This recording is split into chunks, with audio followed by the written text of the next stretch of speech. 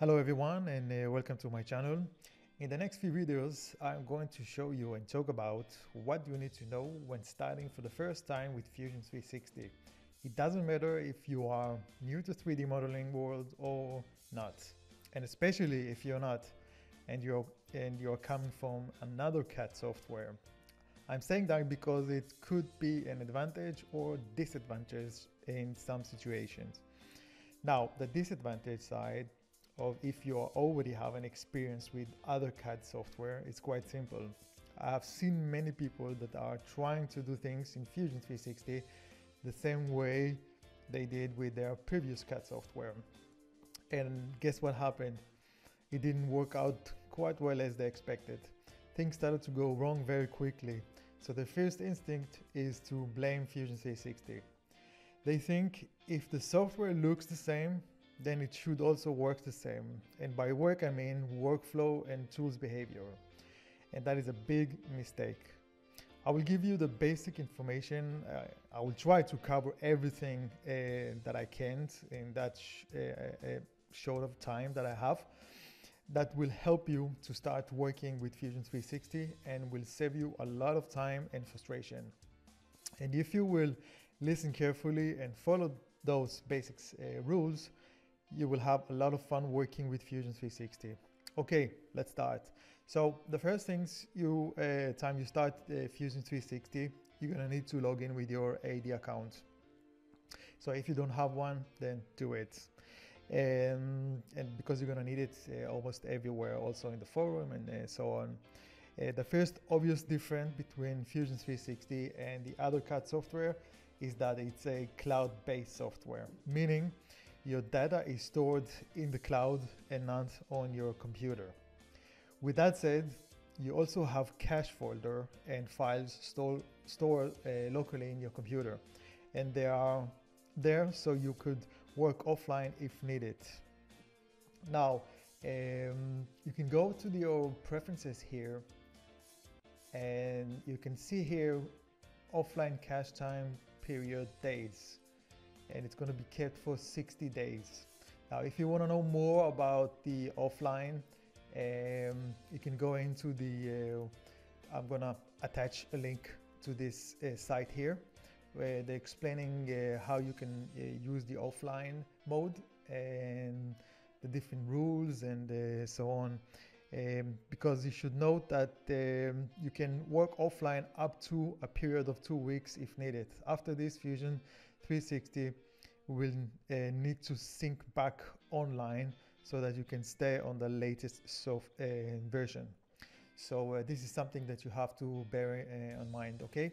So, but don't worry, I'm gonna attach a link to this site here. Okay, the data panel. So the first thing you're gonna see here in the left, this is the data panel here.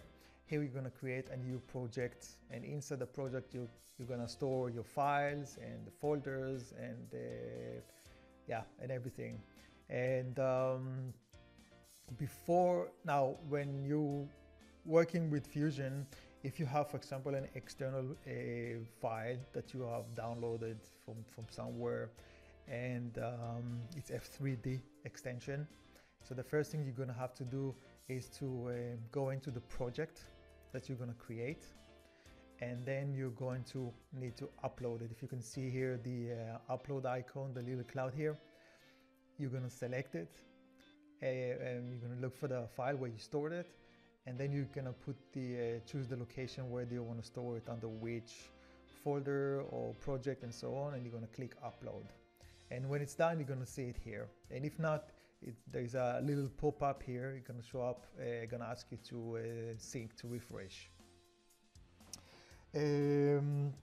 So as I said, the data panel is very simple. Here you will start by creating your project folders, and inside the project folder you will store your project file and add more folders. But do yourself a favor and keep your data organized. As you can see here, I created, for example, a test project. And inside the text project I have the files, and I have some other folders here as well.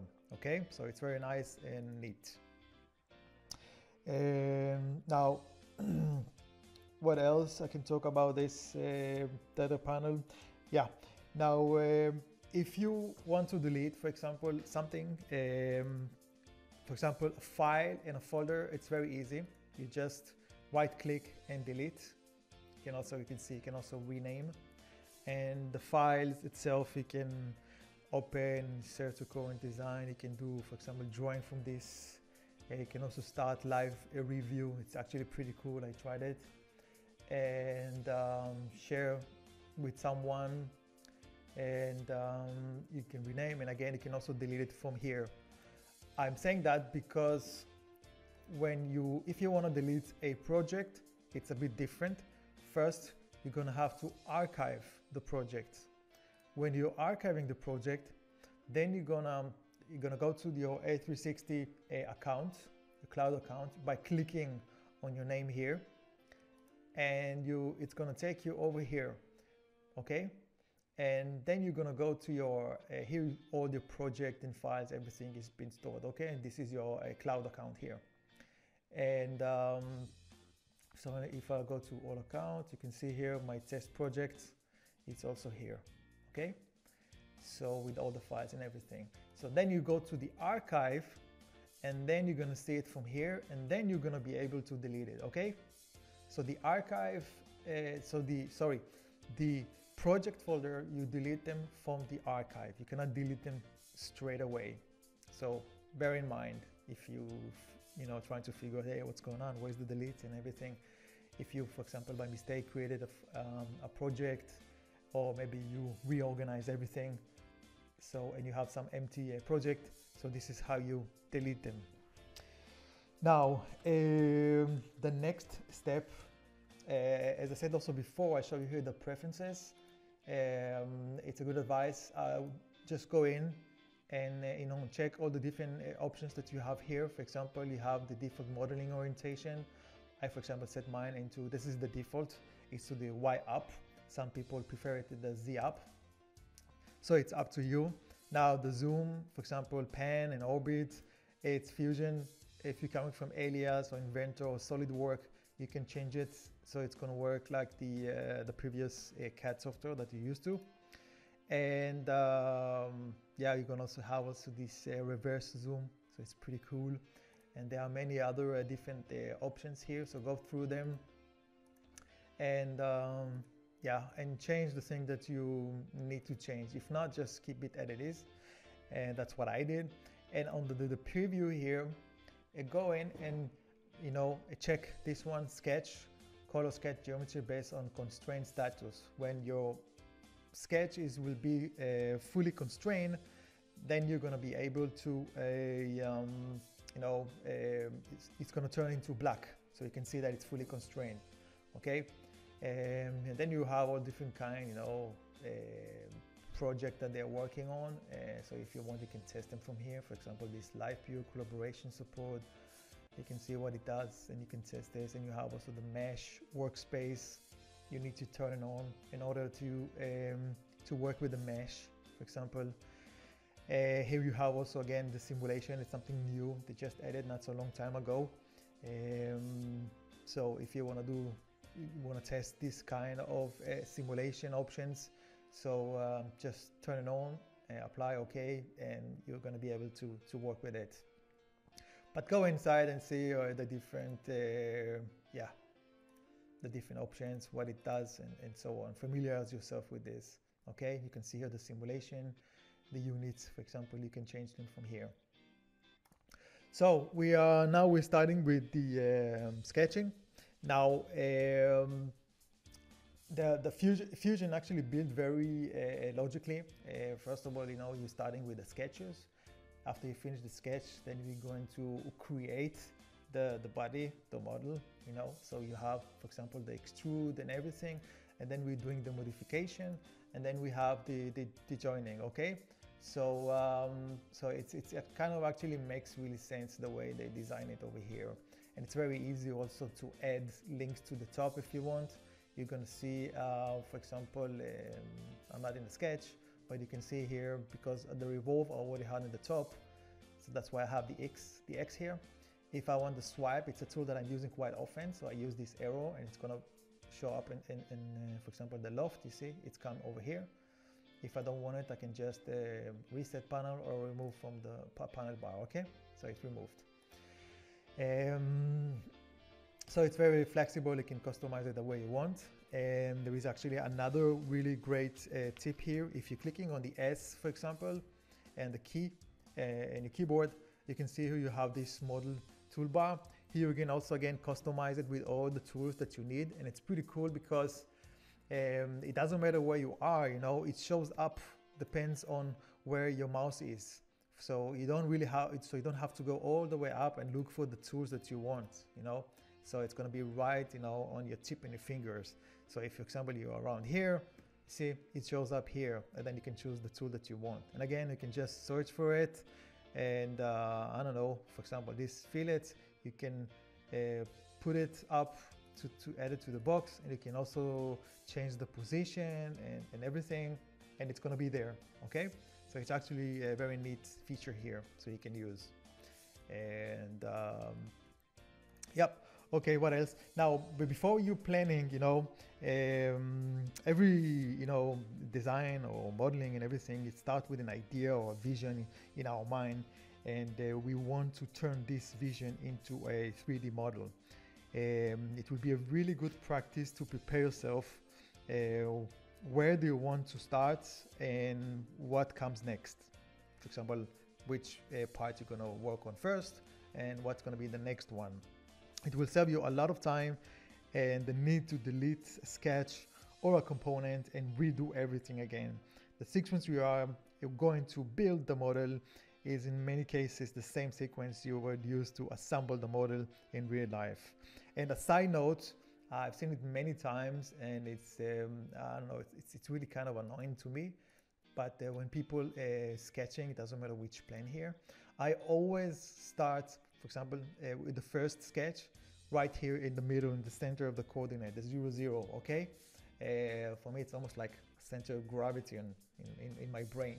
So I always sketch here. I never, for example, do a rectangle, for example, like this, okay? It just, for me personally, doesn't make any sense. And so I always like to work with the first one here in the center. And the referencing also many times is using the center as a referencing for dimension and so on. So that's going to be a really good trick for you to also do that. I've seen a lot of crazy stuff, and I see people, you know, drawing in this side, and it doesn't really make so much sense, because when you going out to the model here environment, you know, let's say you gonna extrude this one, and you're going to want to turn, you know, the model, it's turning fine, but look at the origin, it's right here, you know, it just doesn't make so much sense. So try to really build it around the center. It will help you a lot in the future, trust me, especially when you're doing mirroring, and if you're doing also what else? Patterning and so on. And yeah, what else I can talk about is the strategy. So really, you know, take your time, not too long time, of course, but plan before you're going to start the sketching and the building the model. Next, you probably heard it so many times, and you will gonna heard it a lot, especially on the Fusion 360 forum. It's at least once a day. Me and I know the others, we are telling people about rule number 1, okay? And we are a little bit tired of it, but we have to do it, because this is really, really the basic of starting to work with Fusion 360. Rule number 1 basically says that every time, you know, you create a new, start a new part, okay? A component, it's a part, okay? Not a body. You started with a new component. Remember that. And you make sure that the component is active, okay? Now this component is active. This is the root component, okay? And this is the component that we are going to design. And when you're working on the component later, going back to a component, you're gonna activate it, because all the data is gonna be stored underneath. For example, like here, okay? I have this model, and you can see only thing I have at the top, it's a joint, and underneath you can see I have the base. It's by its own, you know. So you have the bodies inside, and I have the sketches, and you can also see the history. It's also going to be kept underneath. So imagine you have like 100 parts, and if you didn't do that and you want to, for example, edit this one, and you're not going to have the history here, it's going to be on the root or maybe somewhere else. And I've seen it many times, and it's really a mess if you want to change something, edit, and go back in you know, with the timeline and everything. It's really a mess. So remember that every time you work on a part, you're gonna create a new component. Okay, so I'm gonna expand a little bit more on the next part, and I don't want to make those videos too long. As I said, it's gonna be maybe 2 or 3, maybe 4 even short videos, so not to really give you too much information, so you're gonna fall asleep. So I'm gonna stop here, and I'm gonna see you in the next video. Okay, bye bye.